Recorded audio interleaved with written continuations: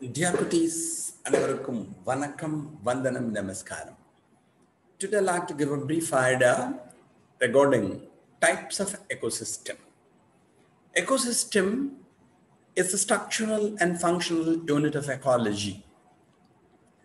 And two types of ecosystem reported in the earth, namely natural ecosystem and the artificial or man-made ecosystem. Natural அப்படின்னா இயற்கைன்னு சொல்லுவோம். Artificial மனிதர்களால் உருவாக்கப்பட்டது என்று வைத்துக் கொள்வோம். Natural ecosystem with or without human interference. Natural ecosystem may have the interference of human or not. மனிதர்களின் disturbance இதில் இருக்கலாம், இல்லாமலும் இருக்கலாம். But it is formed naturally by a gradual process. மெதுவாக உருவாகிய ஒன்று. Artificial ecosystem artificially maintained by man, நம்மால் உருவாக்கப்பட்டது என்று வைத்துக் கொள்ளலாம். Rice field, maize field, like that various small cultivable crops, sugar cane field, like that. These things comes under artificial man-made ecosystem, or pond created by human, lake created by human. These things comes under artificial ecosystem. Natural forest simple காடுகள் அதை வச்சுக்கலாம். இந்த natural ecosystem ரெண்டா பிரிச்சிருக்கா. One is a terrestrial ecosystem, the land. Another is the aquatic ecosystem, the open water ecosystem என்று கூறுவார்கள். Aquatic represent the water. Terrestrial ecosystem அப்படின்னா தமிழ்ல நிலச்சூழல் மண்டலம் சொல்லுவோம்.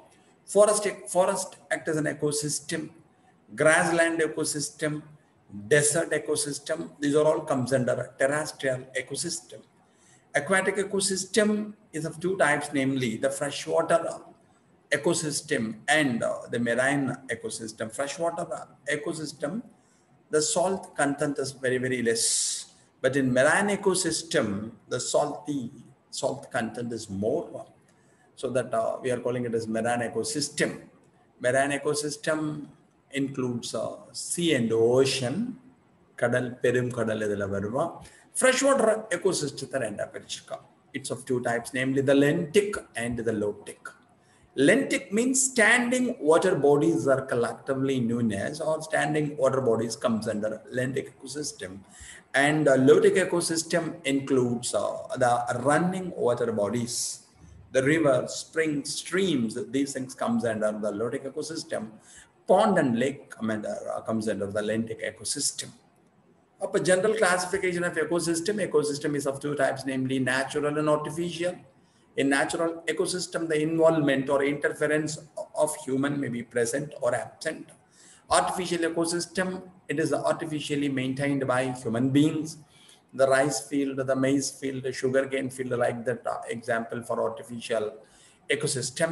And this natural ecosystem once again divided into two types, namely terrestrial and aquatic ecosystem. Terrestrial ecosystem represent the land. Aquatic ecosystem represent the water bodies, open water bodies. Then terrestrial ecosystem, forest, grassland, desert are all example for this terrestrial ecosystem. Aquatic ecosystem once again classified into two types, namely the freshwater and the marine ecosystem. Freshwater ecosystem, in water, the salt content is somewhat less. If the salt content in water is more, we are calling it as marine ecosystem. This freshwater once again divisible into two types, namely the lotic, running water bodies, and the lentic ecosystem, standing water bodies. Pond and lake example for lentic ecosystem. A river, rivulet, spring, and streams are example for lotic ecosystem. This is based. இப்போ என்ன கொடுத்திருக்கா, pond act as an ecosystem. Ecosystem is the structural and functional unit of ecology in படிச்சிருக்கோம். இப்போ pond ecosystem அப்படின்னா pond act as an ecosystem na the interaction between biotic and abiotic components of the pond form an ecosystem. Because pond act as ecosystem because it possesses the producers, the consumers, and decomposers. These things comes under the biotic component.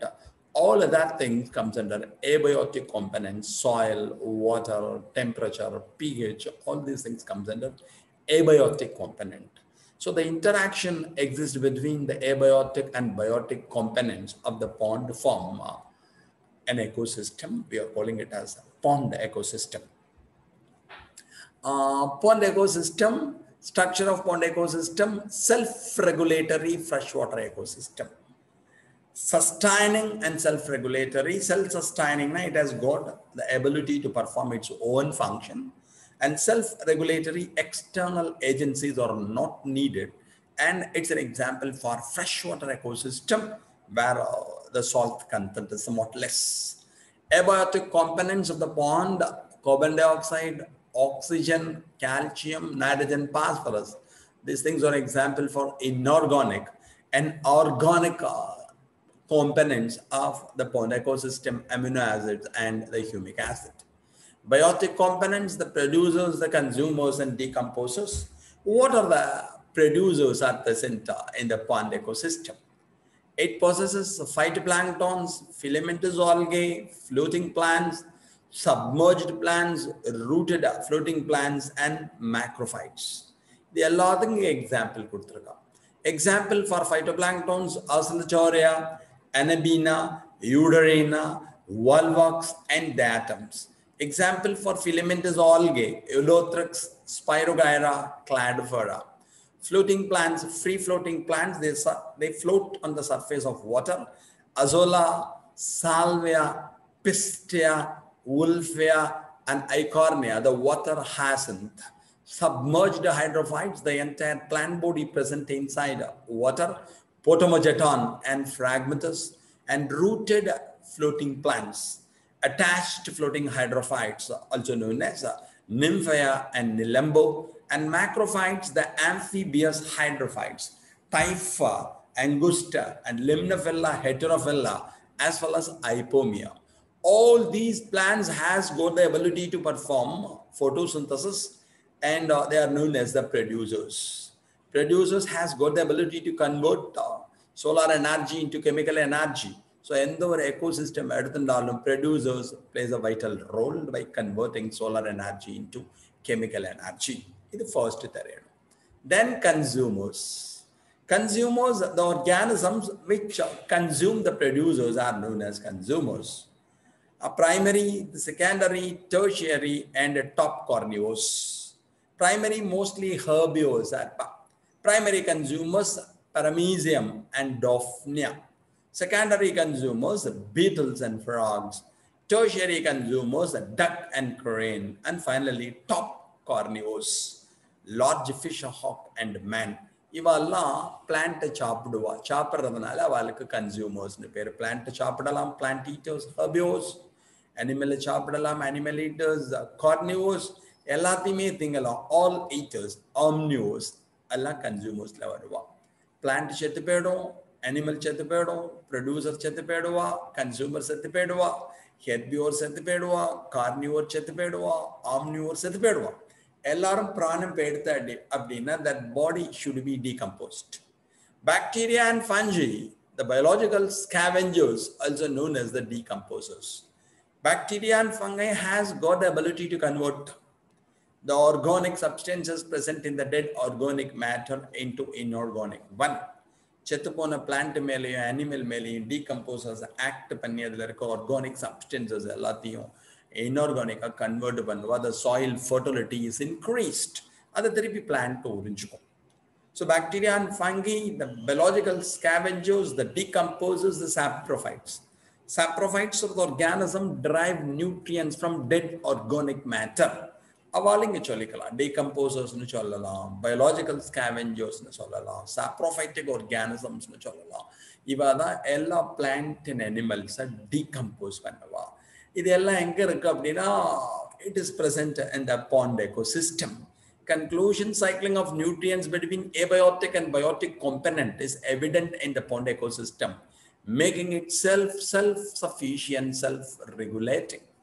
Appa in the pond la biotic abiotic component naduvula cycling of nutrients ஊட்டப்பொருட்களின் சுழற்சியானது நடைபெறுகிறது. So it's a self-sufficient, தன்னை தானே தயார்படுத்திக் கொள்ளும், self-regulating, கட்டுப்படுத்தி கொள்ளுகின்ற, self-sufficient, தன் தேவையை தானே பூர்த்தி செய்து கொள்ளக்கூடிய ஒன்றாக இருக்கிறது. That's why pond act as an ecosystem. Pond என்பது pond act as a ecosystem மிகச்சிறந்த சூழல் மண்டலமாக செயல்படுகிறது என்பதை ஞாபகத்தில் வைத்துக் கொள்ளுங்கள். Thanks a lot for hearing. Thank you very much. Thank you.